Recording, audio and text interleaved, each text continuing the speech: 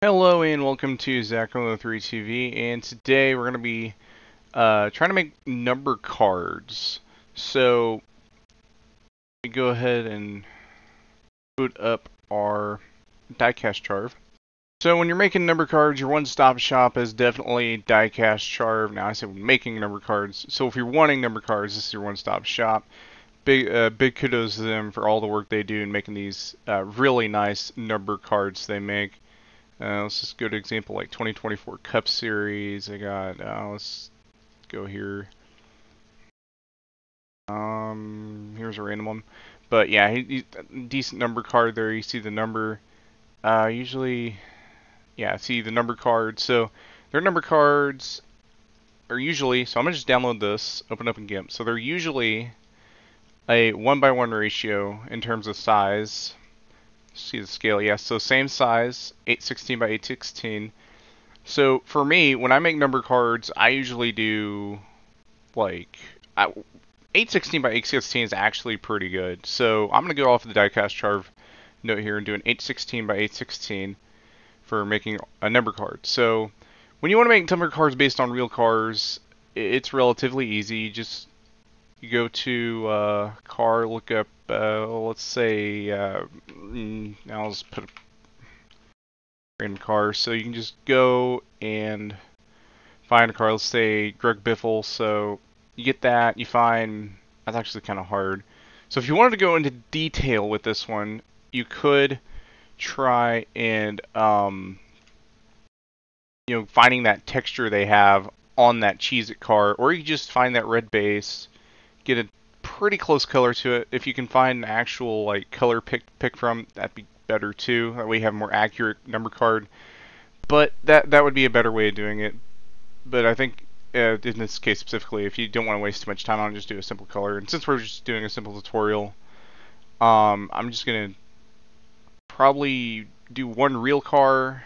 Well, maybe. I think Diecast Java Be Dead Real has made most number cards. So for number cards, you got your own thing, but we're going to do a custom one based on maybe a scheme I've already made. So let's see, what schemes do I got. I did a live stream a couple weeks back of a Microsoft Edge car. So I actually have the file for it, but let's just pretend that, okay, we don't have a file for this car. We can't just copy the side of it. We can't just copy the side of it off and put it here. Let's just say we don't have this. So I have a render somewhere. I believe I have it saved in my render bin.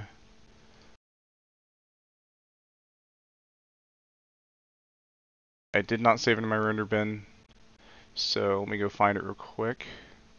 Alright, got it on my desktop now. I'm gonna right click, open or I can just open GIMP since I'm on Windows 11. I was gonna be on the Windows 11, but you get the gist. So screenshot from Marathon 3 of the car I made.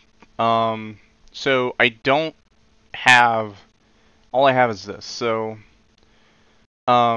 since I know the number font, and if you made the car in the number font, you can always just ask for the number font if you don't have access to who has the font, but number font's probably going to be your biggest thing when trying to get these. So I already have the font. I know it's the Tricon Garage, or not Tricon, but actually it might be Tricon. Let me look in my number bin. Should be number 11 Tricon. Yep.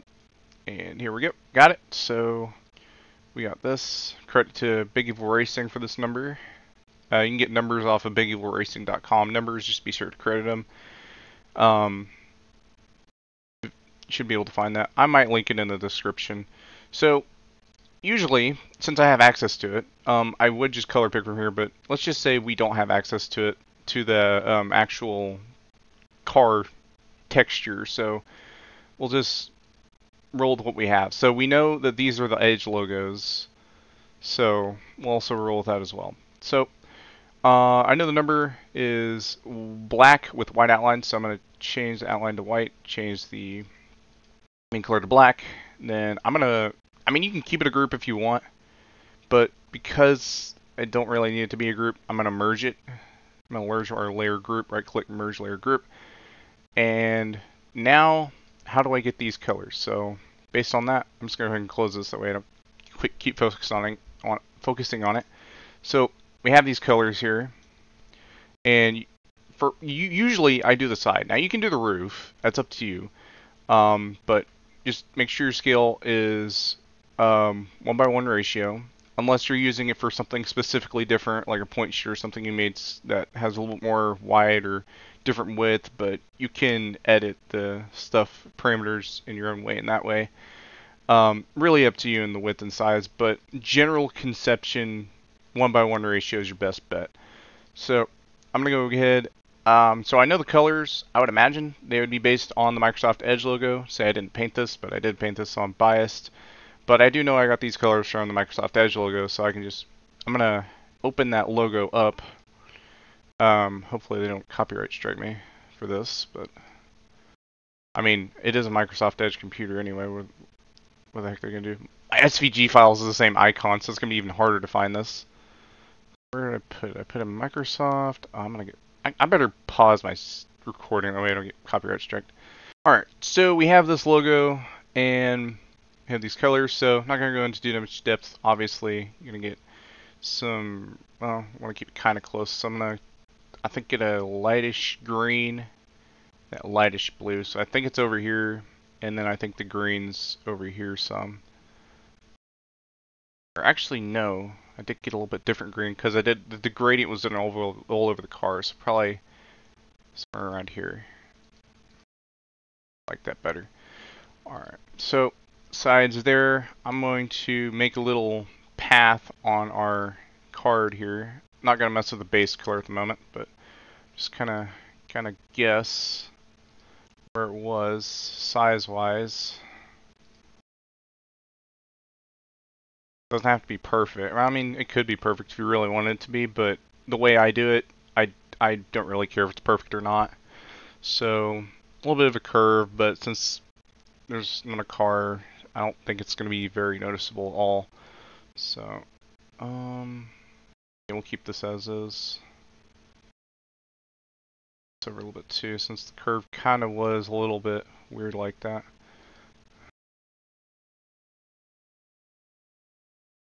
A bit. A wee bit.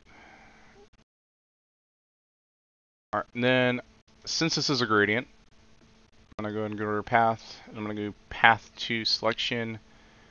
And I'm going to just... Nope, wrong path selected, but fix that. FG to BG. Looks great. Move it more way, it's a little bit more realistic. Realistic as possible is what I'm aiming for, so we have that now. So we have our design on the side. And now we're gonna go to our number. We're gonna, what I usually do is click it and drag. There's probably a better method for it, but I'm not using it. And I'm gonna change the width. Since it's 8, what was the size? It was 816 by 816.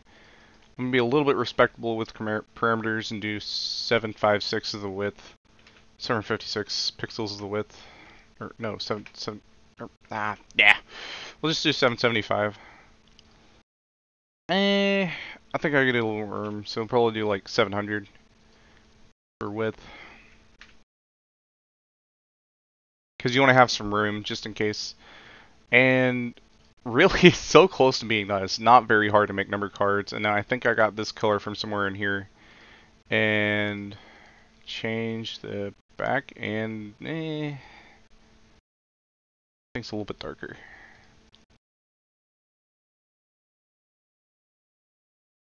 I think that's good. And boom, you have a number card and you can export it and, you know, put it where you want to do, use it for what you want to use. And if you have like a bunch of these, you can like make a little point sheet or something and whatever. So if that works for you, it works for you. So let's do some based on a real car now, just in case, you know, someone, oh, I make based on Inter-73 cars, it's based on like some random driver that everyone likes. Like, I mean, you could find textures and stuff, do like this.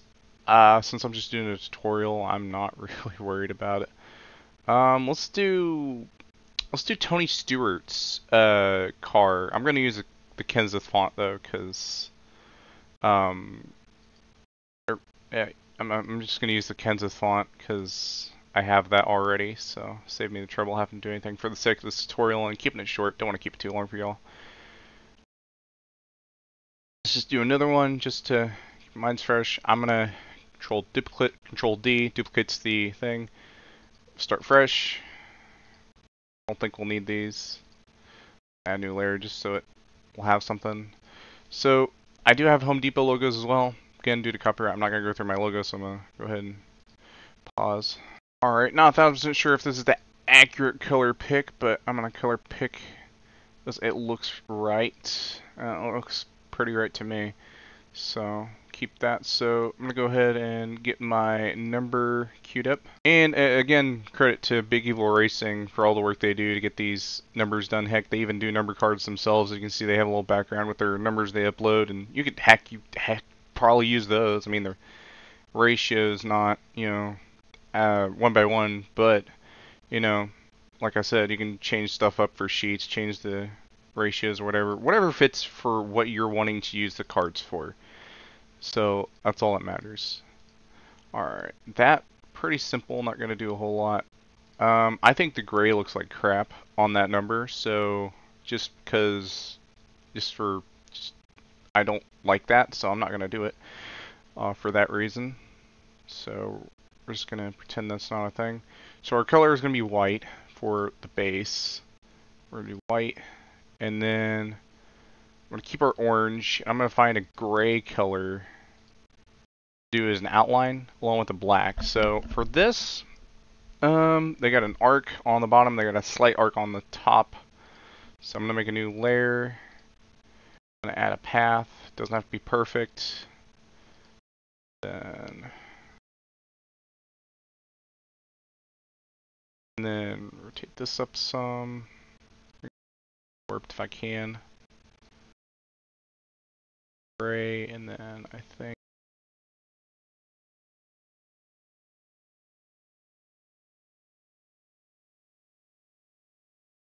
yeah, that looks about right if I were to guess. And we're gonna fill, and we got orange.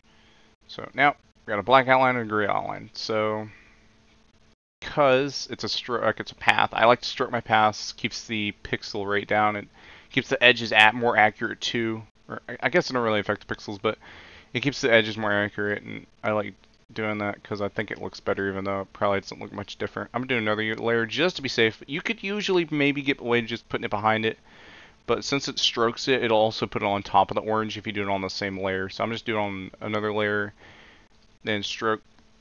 I set it 12. Let's see what it looks like. Yeah, 12 is probably, yeah, 12's good. Now I did just notice that the stroke on the top line is smaller than the stroke on the bottom one on this Tony Stewart car. So it's just for the sake of, you know, learning, I'm going to do that. So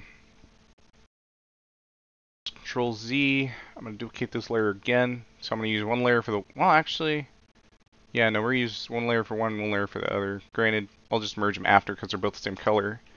So first one we'll do, just because I don't want the other one to look too small compared to the other one, I'll do 15 now for the big one, then for small. Alright, then I'm going to erase. Make sure my hardness is all good. Bring my size up. Probably an easier method for this, but I'm not using that, so we're going to erase that. And now we're going to stroke, and we're going to make this, let's try 7, cut it in half. 7's a bit too small. Let's do 10. You can still smaller, so we'll roll with it. And you don't really need to erase on the other one since the other one's bigger anyway. So we're just going to merge these since no sense in having two different colors for the same thing, or two different layers for the same color. And then gray is only on the bottom layer, so stroke path. Or nope, I'm gonna get another new layer for our gray. Move it below the black because it's be behind it. We're gonna find a pretty good gray. I think it's a decent dark like this. And then we're going to stroke, or not fill, stroke. Then we'll do probably 20 because I think that one was a bit bigger.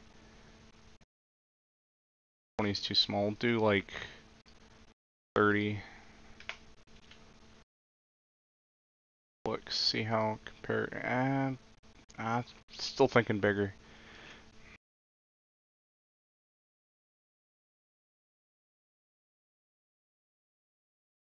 Alright, then we will erase that top one since it's not accurate, and then put in our, we'll merge this, I don't need it to be the right size. Put this in, drop it, put it above the top. We did width as 775, so I think that's a safe bet for 816 by 816 templates, and I think this cooks, me personally. So we'll roll with it.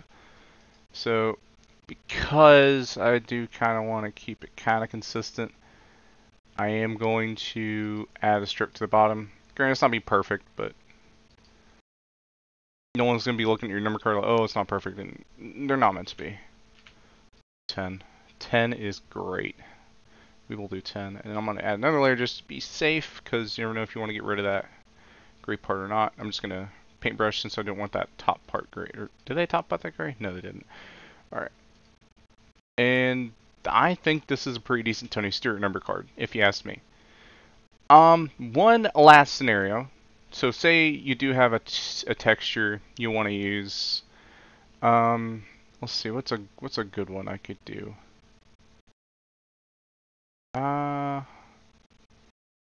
Let's do an O'Reilly's one. Say I have this one saved. I have this file saved. I have all the colors like right in front of me. I could color pick and be fine. Granted, with the NR73 textures, you probably want to turn off some things, but I think you can color pick from the layer, or from the layer tab. Or no, I guess you can't. So you probably want to turn off shading, and boom, you got your colors. For NCS22 specifically. So I got all my colors right here in front of me. Or, you know, again, copy off the logo colors, because most of the time, 99% of the time, well, I say 99, 95% of the time they copy off the actual logo colors. If they don't, then that's stupid. Let's go ahead and close some of these. I don't want to get copyright strike. Close this too, don't need it anymore. Close this as well. So for this, we're going to go ahead and Control D again on our layers. 816 by 816. Just delete everything, we don't need none of it. We know our base is going to be black, white and black. It's pretty decent contrast from each other. So we know our base is going to be black because base is black. So the green we're not probably going to be using much of, but it'll be there. So first I'm going to get our number real quick. So this number I found on the Gran Turismo decal search. So I had to download that, and so I don't really know who to credit this for, but I did find it on the Gran Turismo decal search. So, base color, yellow. We're going to copy over here next to the wheel because there's no like shading or nothing over there. Probably not any shading on the car either, but I'm picky about that. Alright, make sure our threshold and our paint bucket's good. Fill it in, and really no other changes on the number. And I'm going to do alpha to selection and crop to content. Just to, or I guess crop to section. I could literally crop to content too, but that would be way easier now I think about it. But I did not do that, so we'll have to roll with this. But that way I can keep a consistent size as we've done with the other two number cards as well. So we'll do that. So now I'm going to get our green since it's probably the easiest part. And we're going to put it on that bottom edge. Doesn't have to be, I'm not going to make it very much, but it's going to be something. Alright.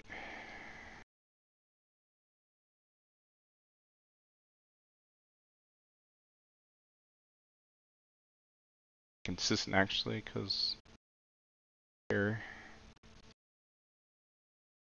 then add a new layer.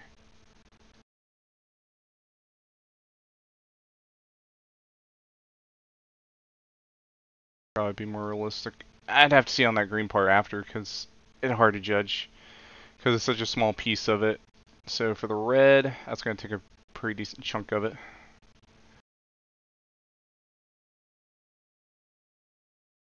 And for this, I'm just eyeballing where it should go.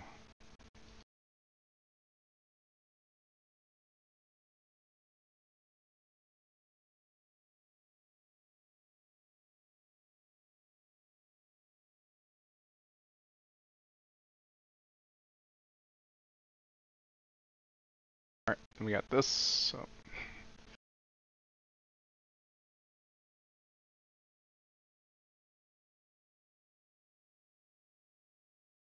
I'm gonna this over some.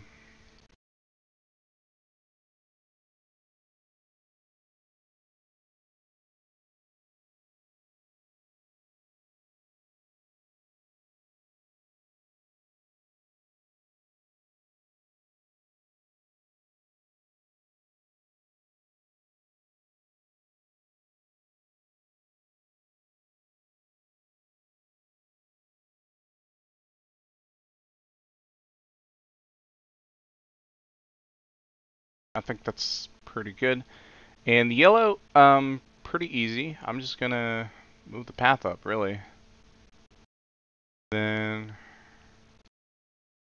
yellow, and I think that'll take up the general square area of what this template would be. So, yeah. If it helps you any, you just add a selection square if you're doing like based on a texture and just kind of get an idea how much you're going to use. And, you know, next gens and all that are going to be different with the forward numbers and where the number placement is, but that's what I usually do. You can do something different if you want. Entirely creative freedom is 100% encouraged. Actually, I'm going to do new layer because if you can save these files too. Granted, I'm not going to do that because I already got a ton of files I got saved and it's going to pile up and I'm not going to use these. Actually, I will use these for something else. So, not liking the green now, so I'm just gonna erase that, redo it, because it does not line up with the other stuff, so I'm gonna redo it. Color back because I was not smart and I did not save it right, so I'm gonna have to go to another thing. Use it more time than I should, but oh well.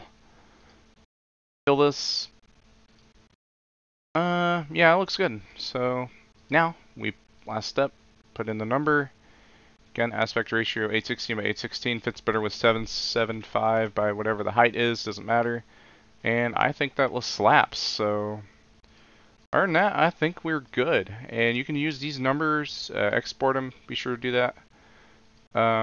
Credit to all the, you know, people that need to be credited. But we got that, that, and that, and we got like 3 number cards made.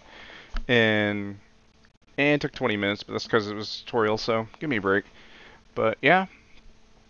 Thanks for watching. There was also a tutorial made, I forget by who. I think it was, let me check real quick. But yeah, there's a tutorial made by Luge YT on how to do it on Mac. If you want to check that out. It's a little different method. You can do it on the Macintosh computer. You can try that as well. But yeah, entirely just, you know, kind of use your creative freedom in a way. Know your abilities and whatnot. But I showed you the 3, you know, ways you can do it on a number card. You could do number card just based on an image you see from a custom car. You could do it based on a real life car. You could do it based on a texture you got. Really neat, I think, and I think it'd be useful if you ever plan on doing anything for like point sheets or just, you know, custom graphics, or heck, just having number cards for people to have, emojis in your Discord, whatever. And I think that's really neat. So yeah, other than that, that is it. Be sure to like, subscribe if you want to see more stuff. I'll come up with something maybe. And peace out.